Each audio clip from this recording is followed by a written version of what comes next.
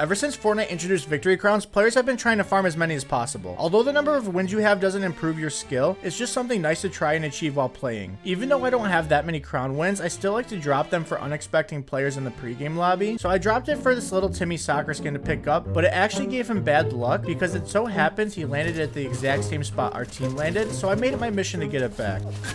Oh, that's the yellow soccer skin! Give it to me! Give it to me! Give me my crown back!